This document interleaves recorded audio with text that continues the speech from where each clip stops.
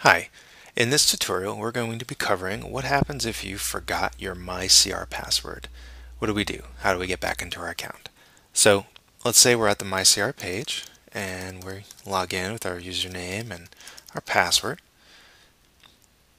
Oh, and we get an invalid login. So, we're sure I've got the user ID right. And, maybe I tried a few other passwords, the 6-digit default birthday password, and I tried my cat, Mr. Snuggles, and I'm not getting in. So what do? Let's go back to the MyCR page, and right below the login button is a link titled Forgot Password.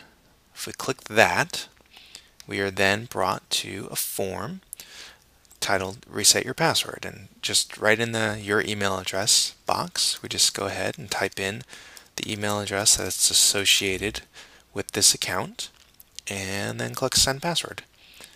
And so what's going to happen now is that MyCR is going to send you an email with a temporary password so that you can get back into your account.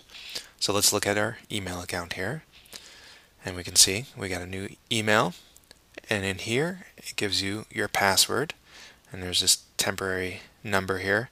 So if we just go ahead and copy that number out of our email and go back to MyCR, once again, one more time, back to the MyCR main page. And so now we go ahead and put in our username and put in that temporary password and click the login button. And there we go, we're in.